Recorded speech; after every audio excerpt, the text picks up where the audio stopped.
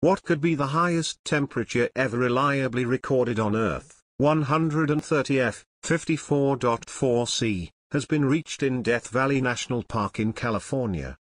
The recording is being verified by the US National Weather Service. It comes amid a heat wave on the US's west coast, where temperatures are forecast to rise further this week.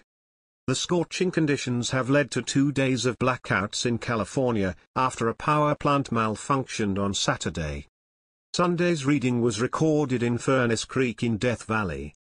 Before this, the hottest temperature reliably recorded on Earth was 129.2 F, 54 C, also in Death Valley in 2013. A higher reading of 134 F, or 56.6 C a century earlier, also in Death Valley, is believed by modern weather experts to have been erroneous, along with several other searing temperatures recorded that summer.